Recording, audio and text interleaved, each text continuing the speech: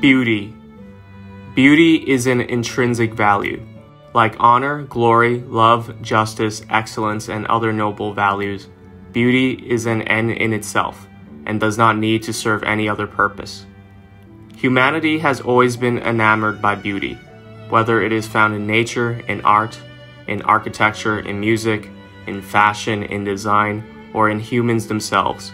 Beauty is valued and cherished. Beauty inspires, it attracts, it invigorates the soul. It elevates the senses and passions. It deeply affects the human spirit. Beauty is powerful.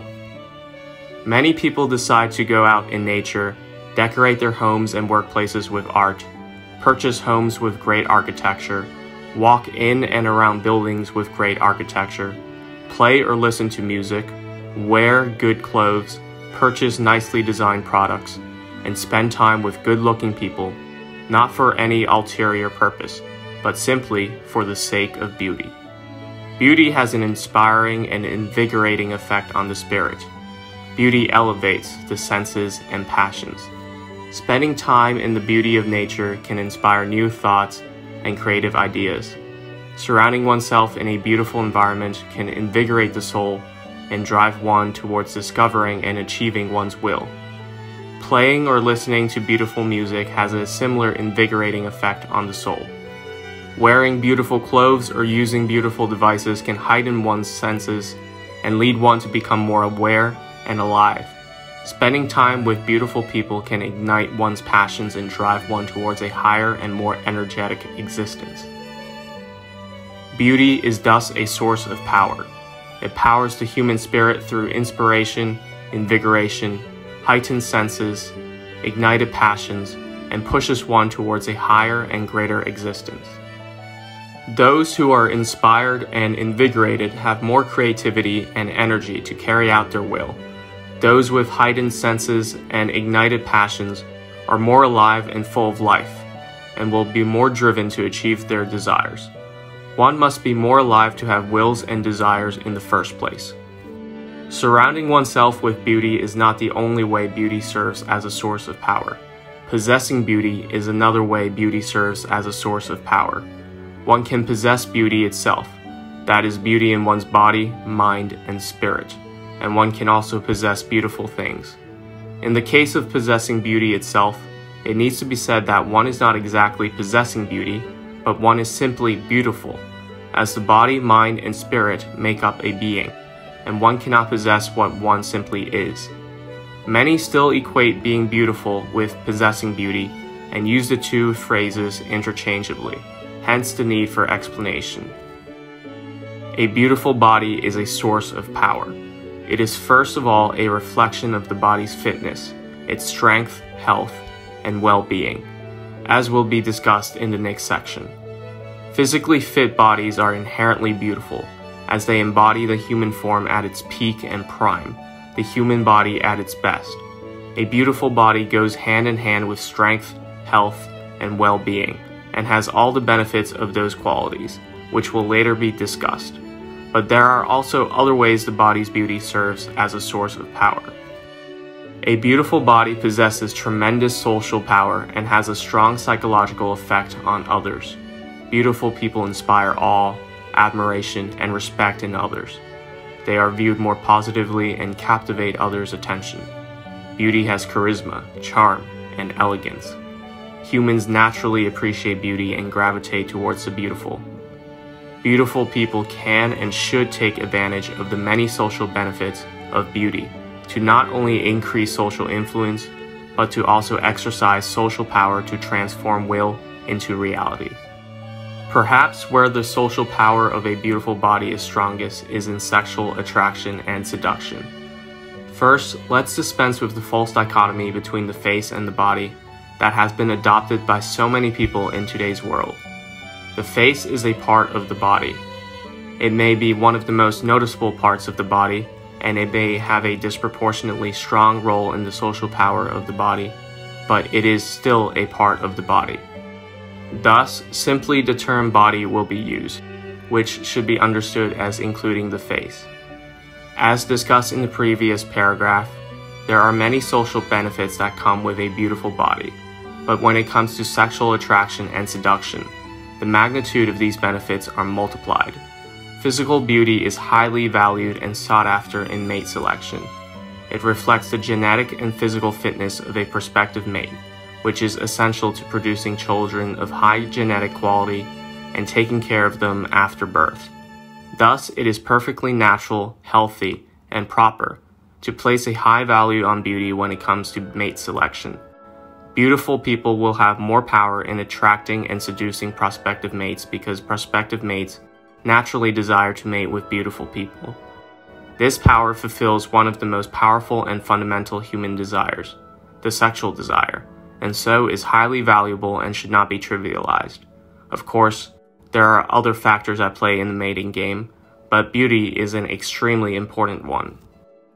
Many people today use the phrases outer beauty and inner beauty to distinguish between physical beauty and the beauty of a person's non-physical qualities. These non-physical qualities are simply the mind and spirit of the person. I dislike the phrases outer beauty and inner beauty because they are used to separate the body from the mind and spirit and treat them as separate entities when they are all one. This video may discuss each of these elements individually, but it emphasizes that the body, mind, and spirit are one and inseparable. Fitness of body is linked to fitness of mind and spirit, and so beauty of body is linked to beauty of mind and spirit. The mind is responsible for thinking, planning, deciding, and is the executive center of a being. Beauty of mind is not necessarily the same as intelligence, though all else equal, higher intelligence is more beautiful than lower intelligence. However, the quality of thoughts and mentality of the mind matter very much as well. High intelligence that produces negative thoughts, demoralizing thinking, neurotic mentality, defeatist mindset, and perverted ideas is much uglier than a lower intelligence that produces positive thoughts, uplifting thinking, healthy mentality, triumphant mindset, and virtuous ideas. The latter reflects a beautiful love of life, while the former reflects an ugly hatred of life. A beautiful mind is one that is positive, uplifting, healthy, triumphant, and virtuous. It is a mind that is optimistic. Only then can level of intelligence add to its beauty. An ugly mind is one that, if it isn't full of hatred of life, is devoid of the passionate spirit of life. No amount of intelligence can make up for a mind that hates life or is devoid of life. It will always remain ugly. Likewise, a beautiful spirit is one that is full of life, full of passion. The spirit is the transcendental essence of a being. It transcends the physical elements of a being, the body and mind, but at the same time is intimately connected to them. Higher qualities such as determination, strength of will, discipline, resilience, perseverance, and bravery all come from the spirit, and has an immense effect on people's trajectory in life and ability to transform will into reality. Beautiful minds and beautiful spirits are sources of power that can fuel people with the morale, passion, and vitality to achieve what they want. A beautiful mind with positive thoughts and a healthy mentality is important to maintain morale in any endeavor. A beautiful spirit that is determined, strong in will, disciplined, resilient, persevering, and brave is an incredible force that can achieve incredible things. Like beautiful bodies, beautiful minds and beautiful spirits also have social power.